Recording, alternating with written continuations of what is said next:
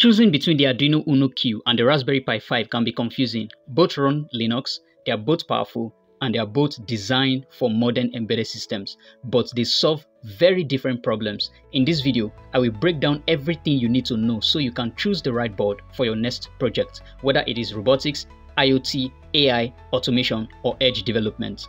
The Arduino UNO Q is a hybrid board. It combines a Qualcomm QCS2210 processor that runs Linux with a separate STM32 microcontroller for real-time control.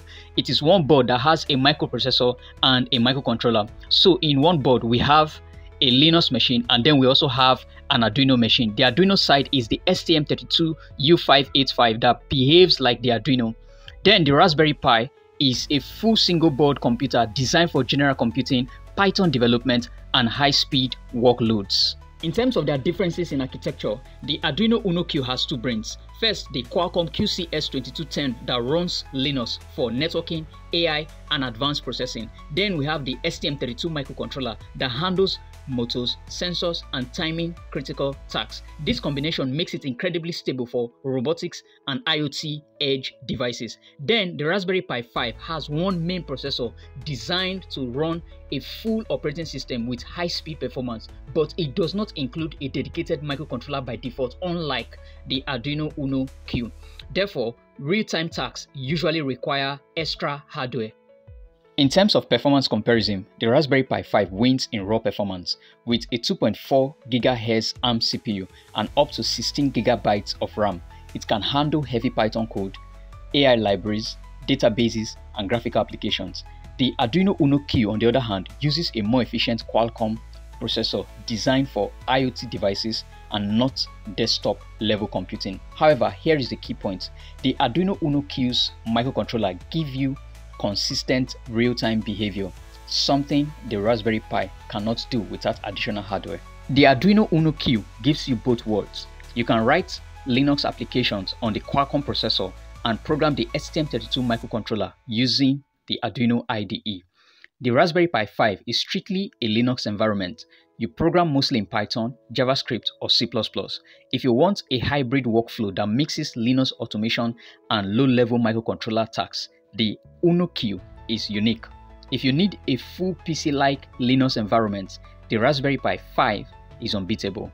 The Raspberry Pi 5 offers more general-purpose ports: USB 3, dual HDMI, PCIe, Ethernet, camera connectors, and fast networking. The Arduino UNO Q, however, gives you cleaner, more reliable pin-level inputs and outputs through its STM32 microcontroller, plus modern IoT connectivity from the Qualcomm chip. So the Pi 5 is perfect for multimedia, displays, and heavy networking, while the Arduino UNO Q is perfect for sensors, robotics, and devices that require millisecond level accuracy. So here is what each board is perfect for in real-world application. Use the Arduino UNO Q for robotics control, IoT edge devices, automated systems, mechatronics, real-time sensors, and hybrid projects that combine AI with precise motor control.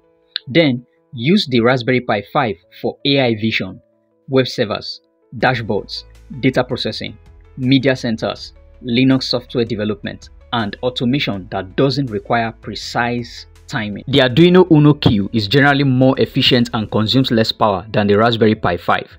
The Raspberry Pi 5, while powerful, draws more energy and requires cooling for heavy workloads. Prices varies region by region, but UNO Q tends to be cheaper than a full Raspberry Pi 5 setup with accessories. If you want real-time robotics control, low power consumption, and a hybrid Linux plus microcontroller environment, choose the Arduino UNO Q. If you want full computing power, advanced AI, connectivity, and a Linux PC experience, choose the Raspberry Pi 5.